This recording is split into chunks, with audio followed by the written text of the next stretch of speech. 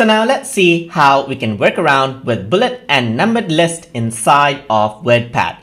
So to work around with bullet and numbered list, what we need to do is we need to have some text. So I'm just going to type in something like 1 and then 2 and then 3, just like this, and maybe a 4.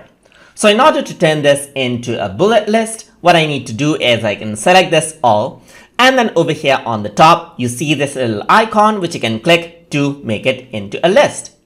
I'm just going to go around and undo this out right here. Let's say, for example, I just want to keep these 3 items in the list or these 2 items in the list.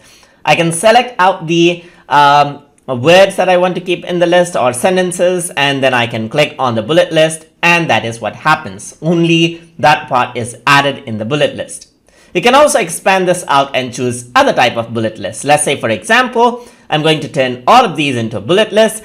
And now this is a numbered list, as you can see once I select this. I can change this into ABC, I can change this into capital ABC and other Roman letters just like this according to what I like. If I were to press enter, another relevant number just appears. So you can see that there's 6, there's 7, there's 8 and so forth.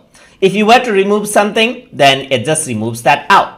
If I were to go over here and then let's say, for example, indent this, then what happens is that it indents out that bullet point, as you can see. So there what I can do is I can just go around and then change the type of the bullet if I want to as well.